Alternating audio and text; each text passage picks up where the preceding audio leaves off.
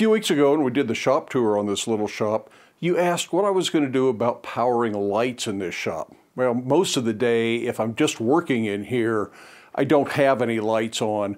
But when I'm making videos, I need lights because it gets really shadowy and contrasty in here.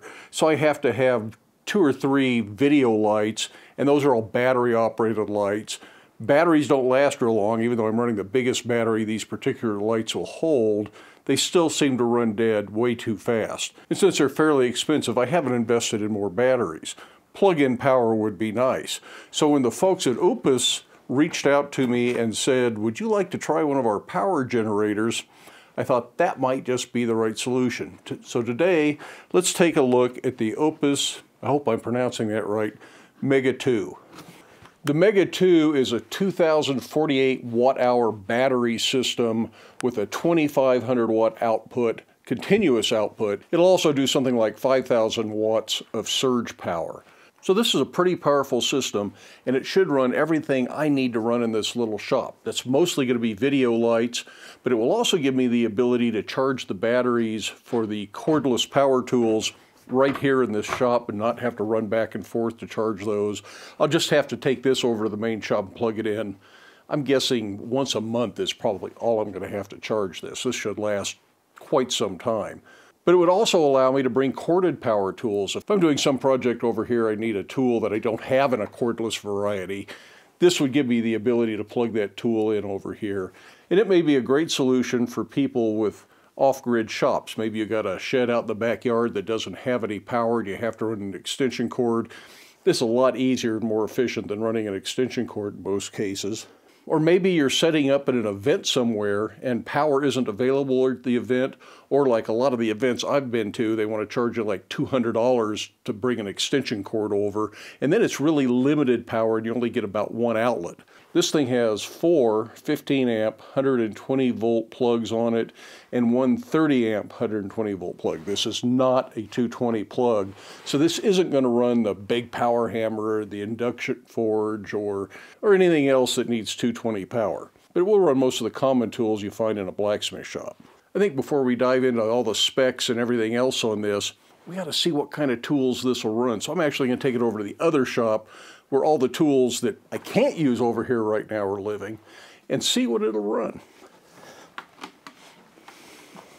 This is my KMG belt grinder with a 2-horse motor and a variable frequency drive.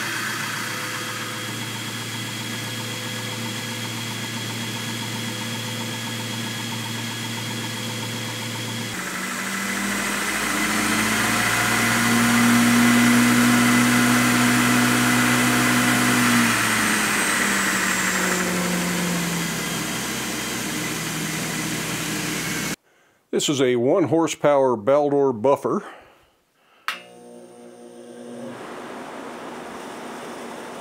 Looks like it runs it just fine. The number in the center is the percentage of charge for the battery unit itself. The number on the far right is the current power draw. The number on the left is how many hours it will run at that power draw.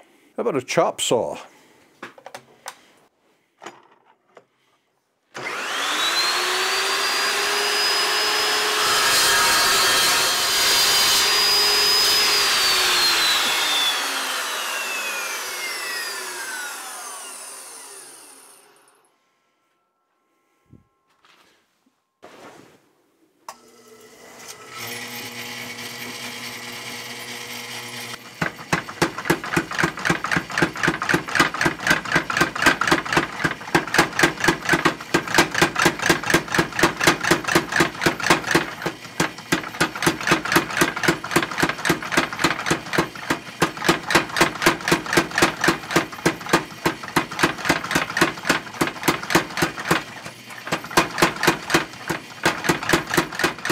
It runs the 25-pound Little Giant quite nicely. Should be absolutely no problem at all running the blower on the ribbon burner forge, but we can at least see what kind of power it draws. 112 watt power draw, estimated 12 hours of battery capacity. You could work all day with a ribbon burner forge using this.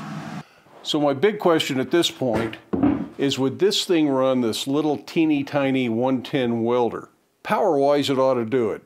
Still, seems like welding off a battery bank shouldn't be possible, but I'm going to try it anyways.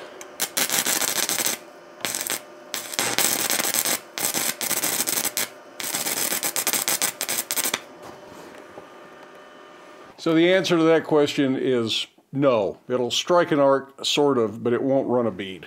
So I think that whatever little inverter is in this just doesn't play nicely with the little inverter that's in that. There may be some welders that work with it, but I wouldn't go out and buy something like this just hoping that it would run the welder I had. It's too bad, it would be really handy for that. Of course, I bet it has no problem running portable power tools like an angle grinder.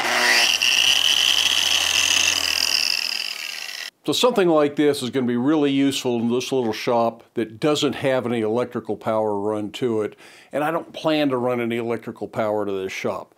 These are also wonderful for backup in your house if you're worried about power outages, or even to take camping if you take an RV and you don't want to run a noisy generator when there's other campers around. This thing really doesn't make any noise when you're using it. It's got a cooling fan if it needs it, but other than that, it's quiet. It's not at all like a generator. So it's got a lot going for it in that regard. It's not going to run every tool in the shop. It won't run my old Wilton square wheel grinder. We weren't able to weld with it, which would have been nice, but not a deal breaker for me anyways. Of course, it's not going to run the big air hammer, the induction forge, the three-phase bandsaw, any of that kind of stuff. It's just limited to smaller 120 volt tools. And it even has the option of an add-on battery, so you can actually increase the battery capacity of this thing with a plug-in battery. I think it just sits on top or underneath. I'd have to kind of look at that. I'll see if I can find a picture of it on their website. And of course, if we ever have a power outage in the house, you can take this into the house and just set it down next to whatever it is you need to run. Whether that's your refrigerator or a microwave or just lights, or if you need to run the computer and get some work done in the evening, something like that.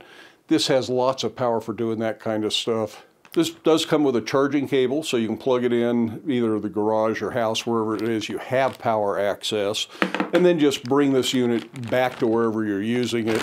It has a car charger, it has some DC connects, just various cables, depending on what you're trying to do with it.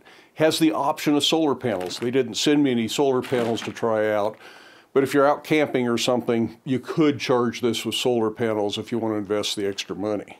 And of course, an owner's manual that I haven't opened. I think this might actually be pronounced Oupes because their slogan is "No Power Oupes" with Oupes. Oupes focuses on environmental responsibility. Our mission is to provide affordable and portable solar products that empower individuals and communities to embrace clean energy alternatives. Together, we can create a brighter and more sustainable future. We are committed to making a difference. That's why 5% of all sales from our products will go directly to the Oupes Help Project. Let our love reach those in need. The current retail price of this is $1,359 US, and that's less than most of the competitive brands. They provided a chart here so you can kind of see what the relative price is compared to some of the other brands. I don't know how many portable power tool batteries this would replace if you use this instead of buying battery-operated tools. But at some point, this might be more affordable. Now the outlets on the front of this, I said they were 15 amp. They're 15 amp plugs, but they're actually 20 amp circuits. So you could plug something that is pushing that 15 amp limit. And certainly if you're running more than one thing at a time, you're less likely to trip the breaker that way. But there's a total of 15 different power outlets on here between the 120 volt outlets, the 30 amp 120 volt outlet.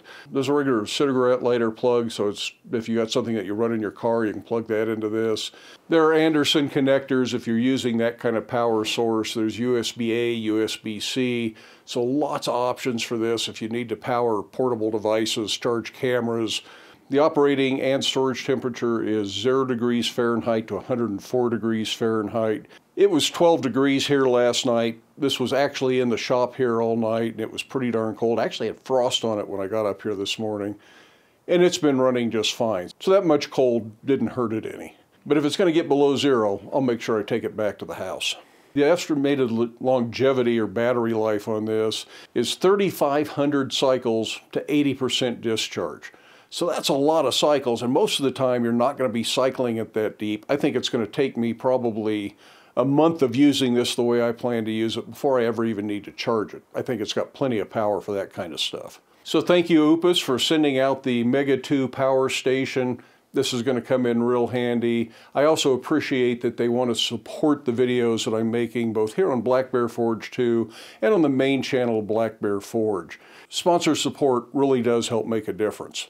I realize this has been a little bit different video, not a lot of forging, but sometimes how you get power to your shop is an important part of being able to blacksmith, so I think it's an important subject to cover. If you enjoyed the video, I'd love it if you hit that like button. If you haven't done so already, think about hitting the subscribe button and the notification bell so you know when I make new videos over here on Black Bear Forge 2. In the meantime, I hope you have time in your day to get out to your shop. Make something, but stay safe, wear your safety glasses. We'll see you for the next video.